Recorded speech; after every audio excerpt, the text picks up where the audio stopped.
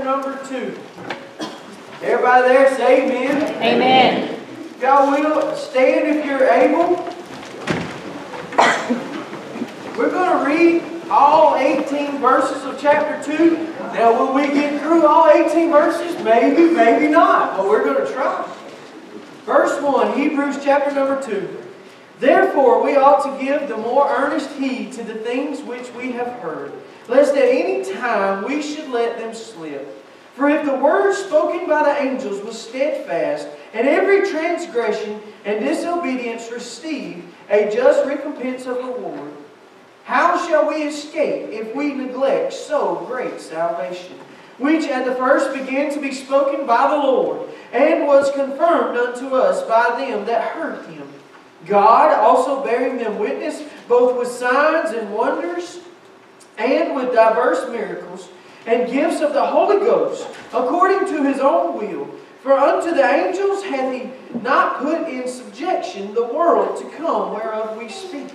But one in a certain place testified, saying, What is man, that thou art mindful of him? Or the Son of Man, that thou visited him?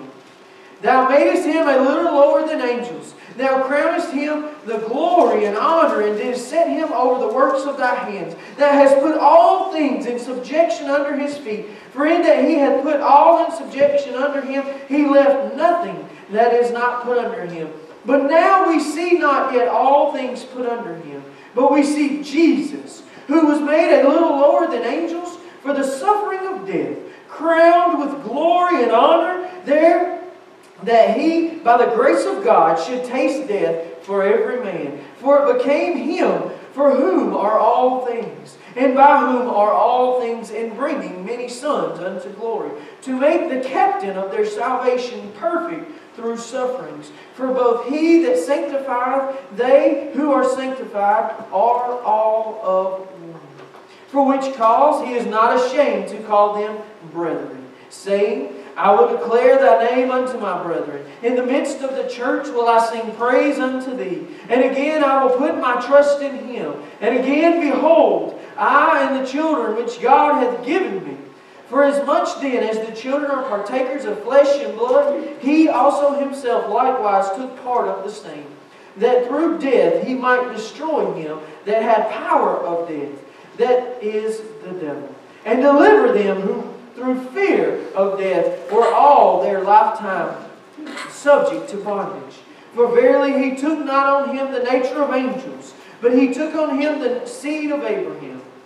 Wherefore in all things it behooved him to be made like unto his brethren, that he might be a merciful and faithful high priest in things pertaining to God, to make reconciliation for the sins of the people. For in that he himself has suffered, being tempted, he is able to succor them that are tempted. Let us pray. Heavenly Father, Lord, we're so thankful for this morning. Lord, we're so thankful for the singing and the praising. Lord, we're so thankful for these people that are going to go on the trips and serve you this summer. Lord, I lift up all the prayer requests this morning to you. Lord, I just ask and pray that you would bless this service, that you would move amongst us, Lord. Lord, I'm so thankful for you. Lord, speak to us through your word. In Jesus' name I pray. Amen. While y'all are being seated, I got a special guest here with me this morning. A few of them, actually. Right here in the middle, my Uncle Tony. Wave, Uncle Tony. That right there is my mama's brother. He is one of my heroes, and his daughter Natalie is right there. And then my little cousin, I only see one of them right now, little Brent right there. But y'all, I want y'all to know that's one of my heroes right there sitting there. But with that being said this morning, Hebrews chapter number 2, I'm going to work forward then backward a little bit. If you look right there in verse 6, it says, But one in a certain place testified, saying, What is man? What is man? Who are we? That's what he's more or less saying. Who are we? Why are we here? For what purpose have we? And you know, a lot of times in life, people may ask that question. Why am I here? Why did God create me? What is my purpose in life? And you know,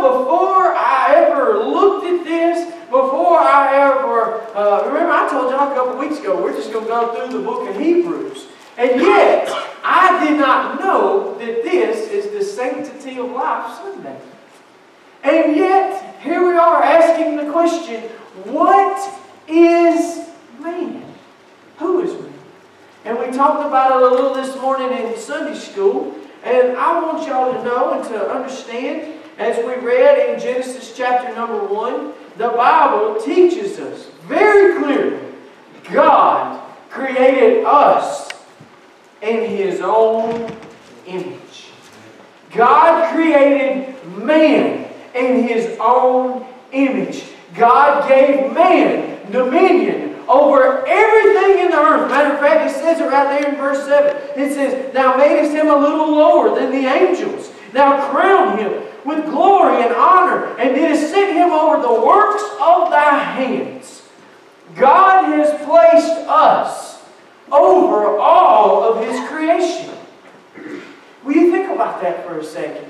We are over the lion, the king of the jungle. We're over the whale, the king of the sea. We're over everything.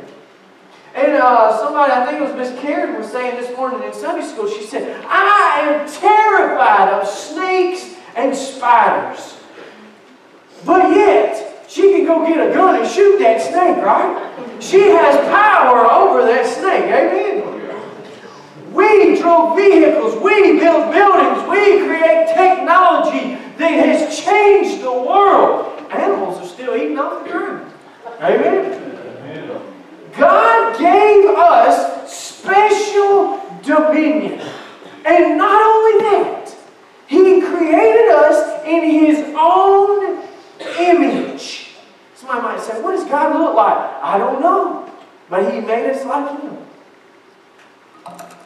Jesus came in the form of a man. And the Bible says He didn't take on the form of angels. He took on the seed of Abraham. He came in the form of man. The same form He created in His likeness. And God gave us purpose. And what is that purpose? To love, serve, and worship God. And you sit there and you ask yourself, well, what is man? What is man? Well, I want to read y'all something this morning, and I'm not trying to bore you with some reading, but I found this, and it gives a brief description of the two different versions of man, and then God's version of man, and I found it somewhat interesting, so let me read these two to you real quick. It says, the world tends to view man in one of two idolatrous ways. Number one, materialism. Sees man as a composed of nothing more than the material components that he has been able to gather throughout his life. What his accomplishments were. His intellectual, emotional, and spiritual aspects are nothing but products of his material nature acting according to the rules of physics and biology. Implications: man is not responsible for his behavior. The environment is to blame for the unacceptable behavior. Leads to the emphasis or social programs, big government. Man is not distinguishable from other material of creation. Therefore, he has no dignity or inherent worth. Animals or even plants have the same inherent worth as people. Man's identity is not in any way related to God. Therefore, man is in some sense ultimate, which is idolatrous. The Bible teaches us in Mark, what has a man gained if he gains the world and loses his own soul?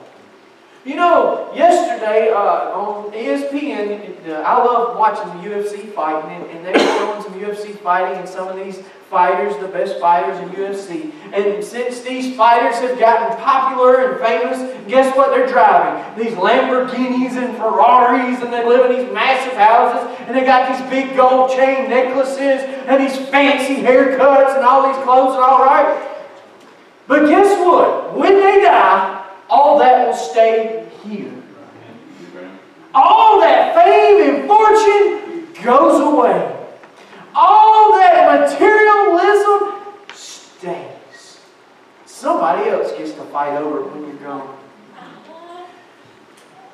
The next one is idealism.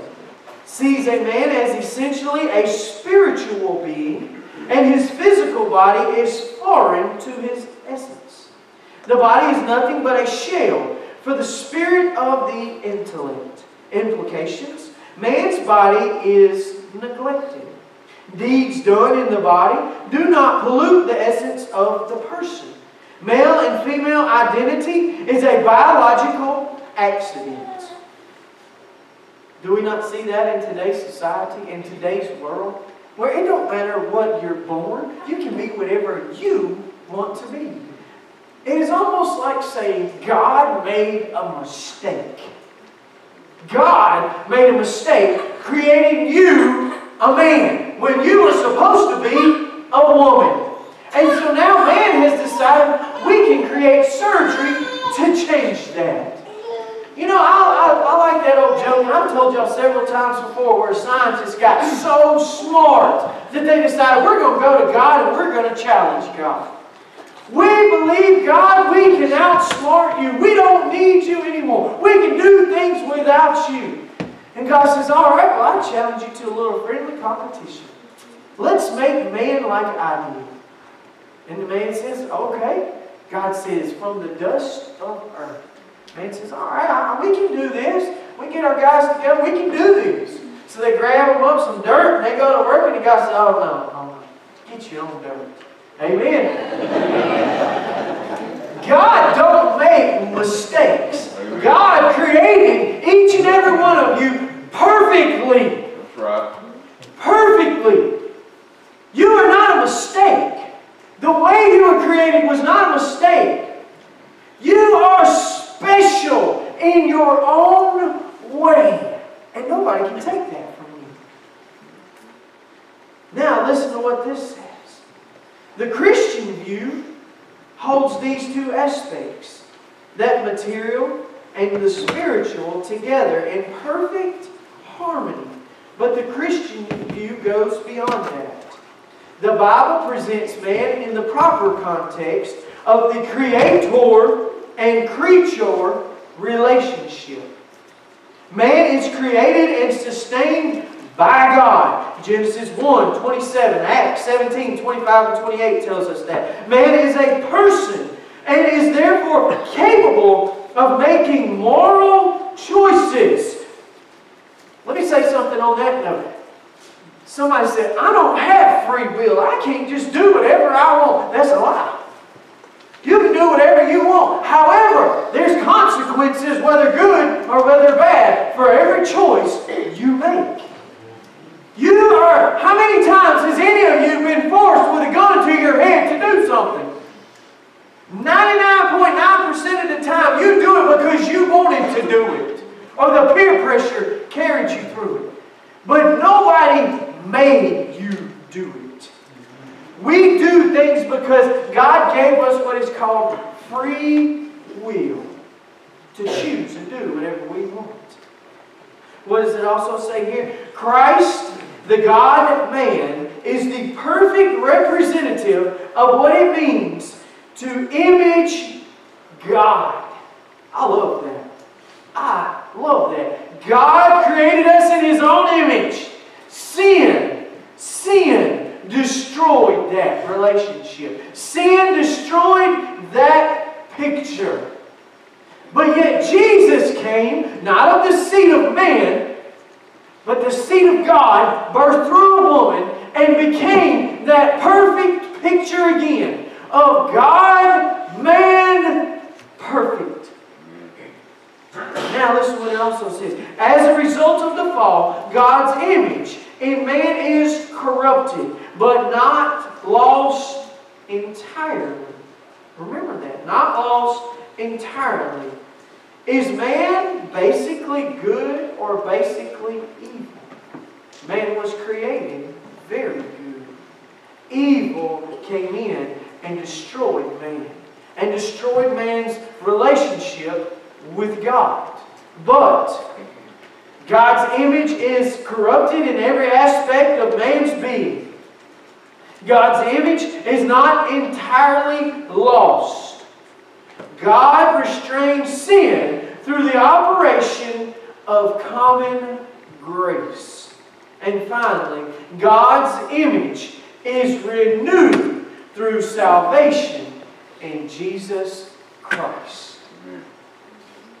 Yes, we are corrupted. Yes, we have been destroyed. Satan has destroyed our lives when he fed Eve and Adam that first life. And we took it.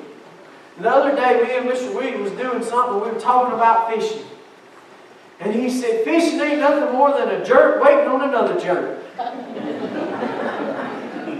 And when you think about fishing, that's exactly what Satan did. He waved it in front of us. If you've ever watched a bass, they sit there and then you just give it a little jerk.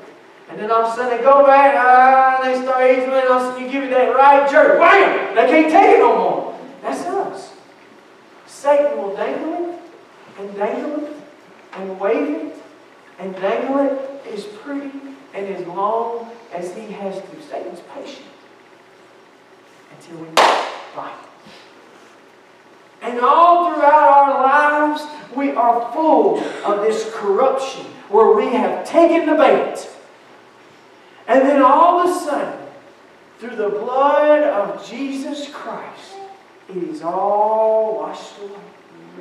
And we're made into that same image. Christina, the last couple of weeks has been just, she caught me off guard. She said, will we have our same name when we get to heaven? I thought, I don't know, I hate when y'all do that. Y'all don't prepare me or nothing. Y'all give me one of them. I'm not prepared sometimes, And even still, I don't know that I'll know the answer.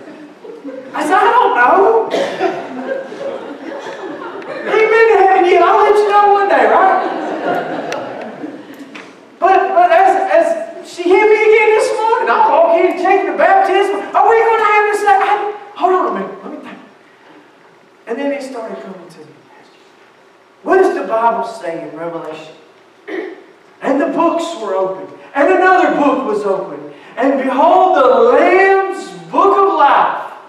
And guess what? If your name is not found in the Lamb's book of life, Jesus will say, depart from me, for I never knew you.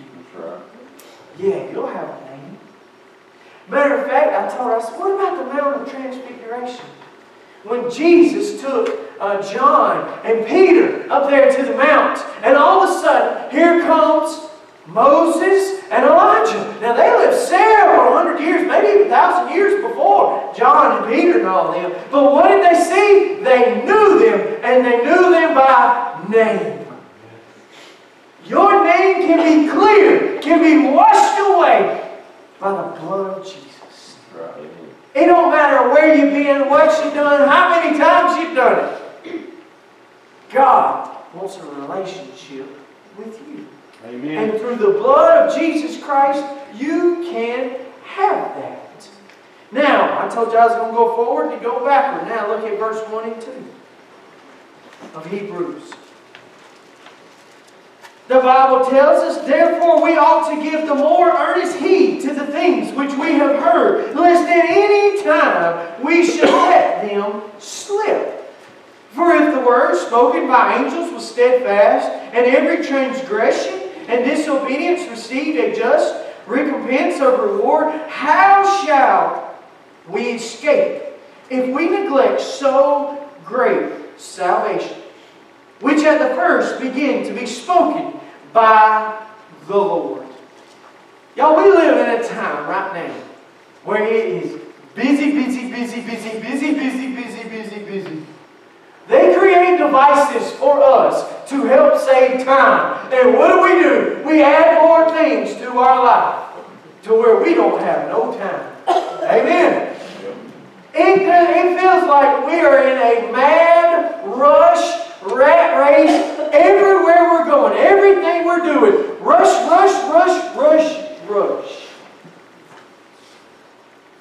And who do you think is feeding it all? It's Satan. Because listen to what it says right here in verse 1 again. He says, lest at any time we should let them slip. Like I said just a minute ago, what's the most important things in the world? It ain't your car. It ain't your house. It ain't your bank account. But yet, that's what we work the hardest for. What's the most important? Our family. Our family. Our own flesh and blood. You know, that's the only thing you can take to heaven with you, is your family. The rest of the things stay here on earth. And then what do? We neglect family. We neglect Jesus. We neglect teaching them Jesus. We neglect teaching them how to accept Jesus. In today's world, one of the main things that's being attacked is identity.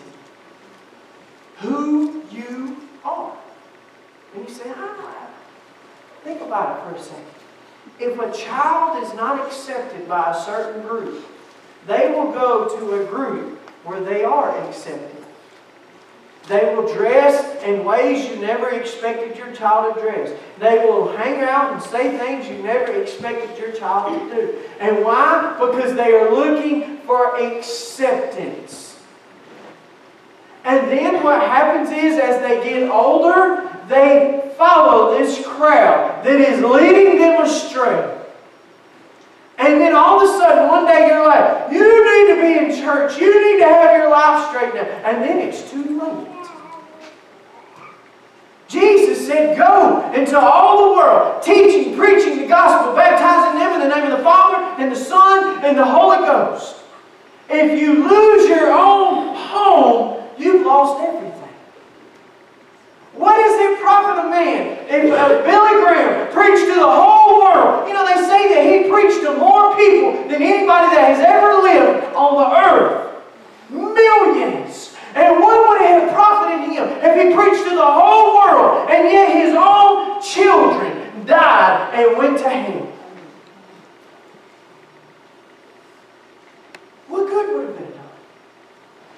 You know, if you read over there in Timothy, as a pastor, if I can't take care of my own home, I sure ain't supposed to be taking care of y'all.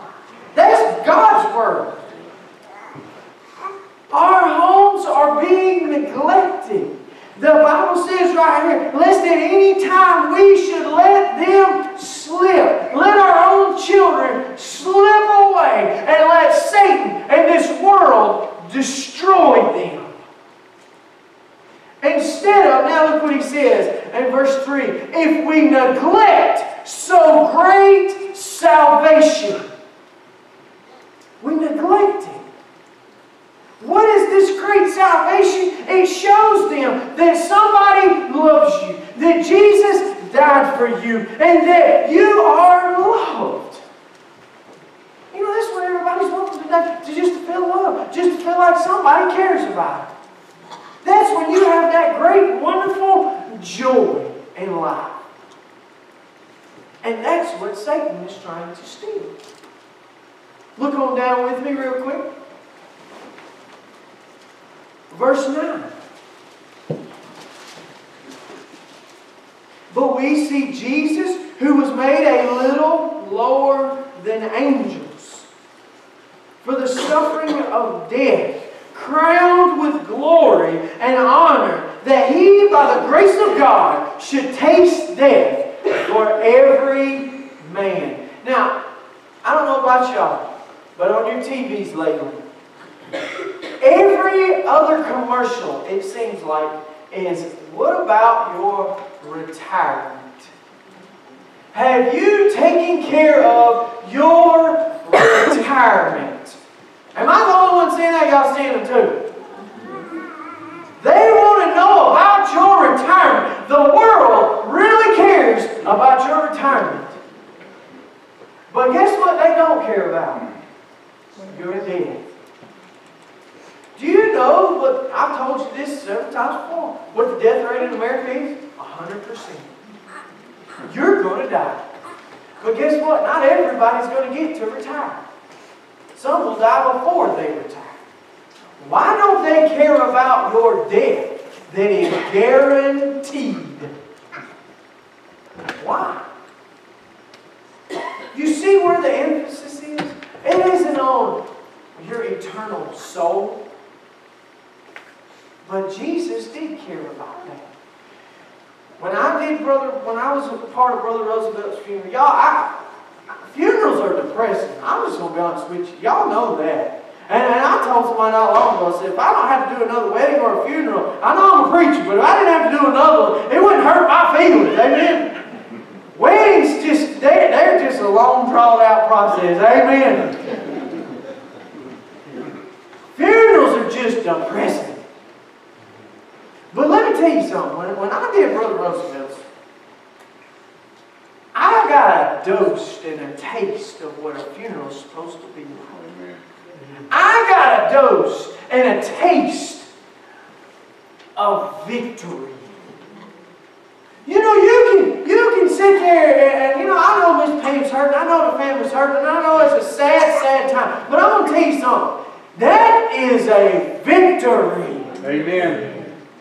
That man is better than ever before. Paul said to live is Christ, but to die is gain. Paul said, you know, it does y'all good for me to be here, but I'd much rather be at home. And yet, what do we all fear? How are we going to die? Maybe someone's going to fear death itself, but how we're going to die. And then, what about the people that don't know where they're going to go when they die? But right here it says, but we see Jesus, who was made a little lower than the angels for the suffering of death, crowned with the glory and the honor that by grace of God should taste death for every man. Now look over with me right there at verse 14.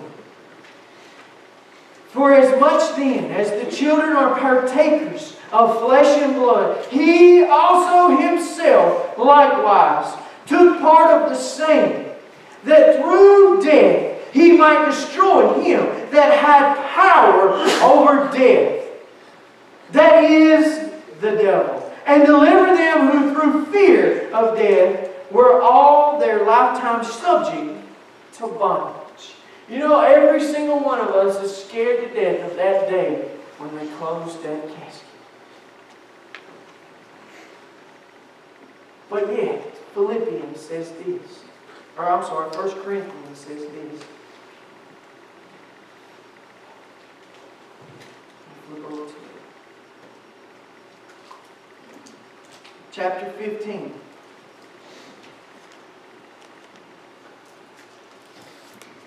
O death, where is thy sting?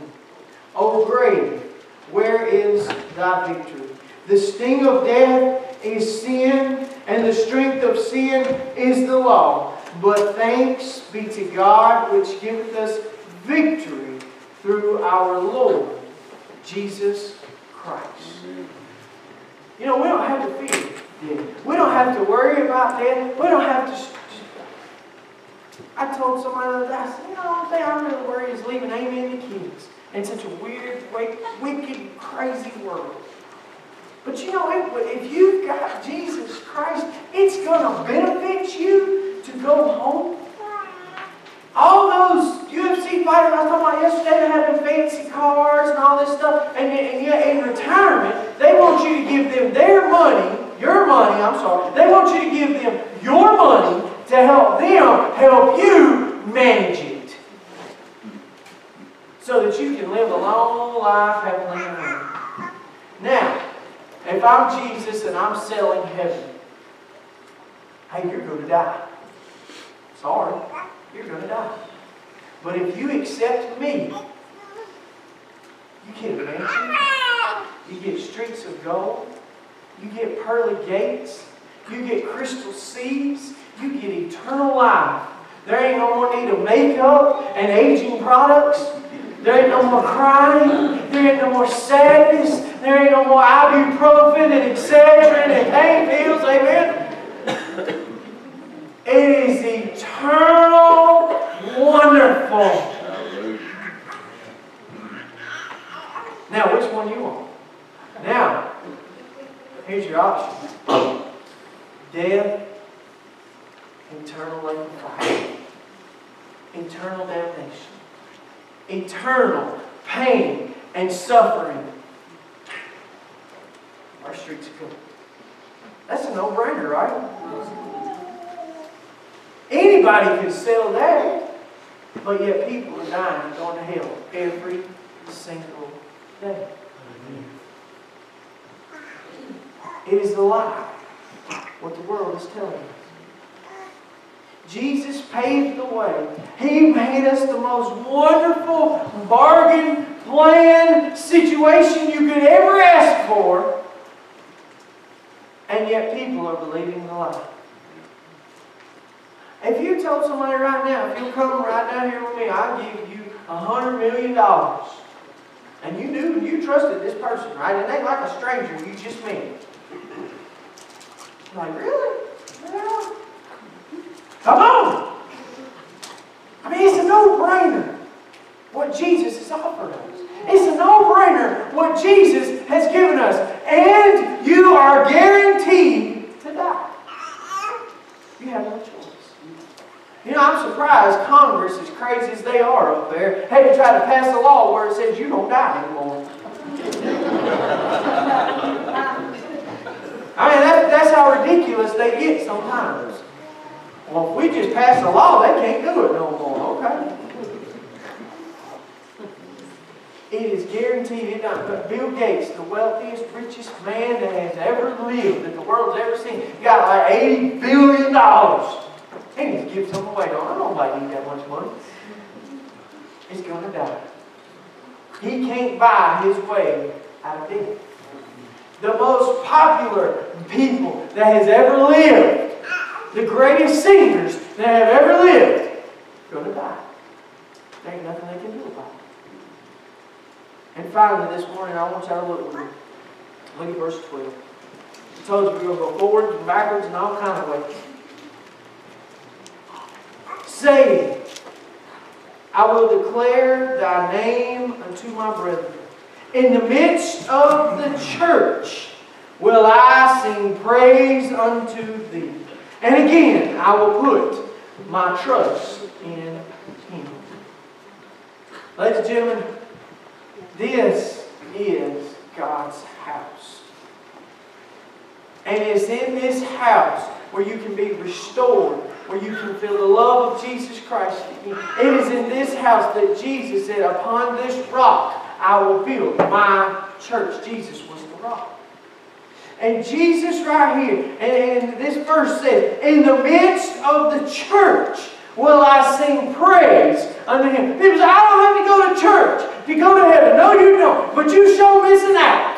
Amen. You don't know what it's like to have them up here singing and just praising and worshiping. You don't know what it's like to be carrying the burdens of years or days or weeks and come right here and give it to the Lord. You don't know what you're missing to not come to God's house every single week. You know, I know some Sundays are better than others, and I know some Sundays it's just like, nah, you know. I'll even admit that. There's been a few times I told Amy on the way home, I said, they ain't never going to let me preach up there again. That was terrible. I know that. You ain't got to tell me. But then there's some Sunday mornings where it feels like we're walking on clouds in here. Amen? Where it feels like you're just floating because the Holy Spirit is picking you up all Sunday morning. And you just leave out here like, yes, I can't wait to come back. And I can tell when I ain't been good, when it's been good, when it's been bad, because y'all won't show up, amen, when it's been bad. I know. But I'm going to tell you something. There's nothing better than being plugged in to a church, to God's people, to praise God, to worship God, to have a relationship with your Creator, where you can sing while we're singing these praises, where you can lift your arms and you just say, thank you, Jesus. There's nothing like it. Amen. Nothing. And it says it right there. It says, in the midst of the church, I will sing and praise unto thee. And then it says, I love this, and God will put His trust back inside. How many of y'all have ever prayed and it didn't feel like it went no higher than your nose? But how many of y'all have ever prayed and it felt like you were sitting side by side with the Master? Amen. That's what you want, ain't it? You want to pray and be heard. Now the Bible says He knows our prayers even before we pray. As a matter of fact, the Holy Spirit is praying for us. But there ain't nothing like being broken and saying, Lord God, I need you. And you hear Him and He hears you. And He said, don't worry, child, I got you. There ain't nothing like it. And that's what He's saying right here. When you come in here and you praise and you know what? Athens, Georgia. I'm not a Bulldog fan. Athens, Georgia has Sanford Stadium. 90-something thousand people get in there screaming and praising the Bulldogs. And guess what? They might lose. Matter of fact, they probably will. Y'all know. But yet, you can come into here and you can scream and you can praise and you can worship God. And we win. Every time. Every time. You never. That's not me. You never lose. Never. This is our stadium. This is where we get to root on the great God that He is. And then He says, you know what? Let me give you a little bit of that. Let me give you a little bit of that kingdom power. A little bit of that kingdom glory. A little bit of that kingdom prayer. There ain't nothing like it. When He restores you. When He puts His trust in you. And you get to come in here and praise and worship Him. And lift your voice on high. Saying, thank you, Jesus. We root on them sports teams. We need to root on some Jesus. I want to leave y'all with this. Verse 11. For both He that sanctifieth, those who are sanctified, are all of one. For which cause He is not ashamed to call them brethren. He's not ashamed to claim them. He's not ashamed to say, that's my child. As a matter of fact, when they were stoning Stephen, he stood up by the Father and he said, that's my boy right there. Stephen said he looked up and he could see Jesus, the Son of God, standing on the right hand. And when you are not ashamed of Him, He is not ashamed of you. But when you're scared to lift your hand and praise and worship Him, don't lift your voice in praying and expect Him to hear you. We don't serve a 911 God where you just call Him in a time of an emergency. We serve a God that deserves a relationship. We serve a God that wants to hear us every single day. He don't want partial custody of us. He wants full custody of us. And He has sanctified you to set you apart, to make you holy. But this morning, if you say, well, I don't know if I've been sanctified. I don't know if I know Jesus. I don't know if I have accepted Him. Well, now is your time. Heads bowed, eyes closed.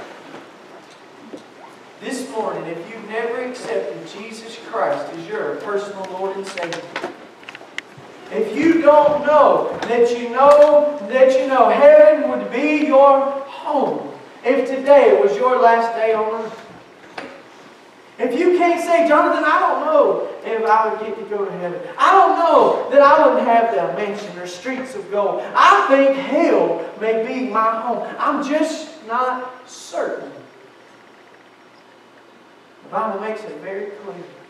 If you shall believe in Jesus, if you shall ask Him to forgive you of your sins, He is faithful and just to save our souls.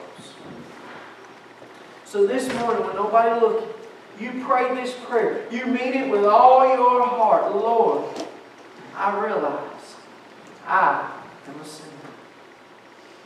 Lord, I believe you sent Jesus to die for me. Lord, I believe He is the Son of God. Lord, I ask and pray that you would forgive me of my sins. That you would come into my heart and save my soul. And nobody looking around, if you prayed that prayer, would you lift your hand? Anybody, anyone? I'm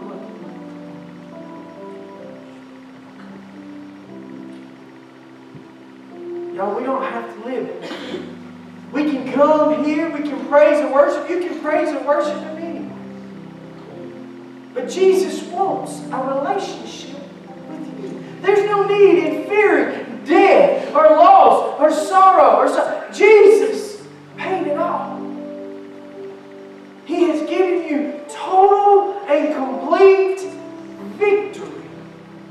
And this morning, don't live in fear. Don't live in doubt because you don't know what tomorrow's going to hold. Trust in the one that holds tomorrow. This morning as we stand and this altar is open, if you would like to become a part of Woodland Baptist Church, you come. If you say, Jonathan, I want to accept Jesus Christ, you come. If you want to have accepted Christ and haven't never been baptized, you come. This morning, this altar is open. Everybody can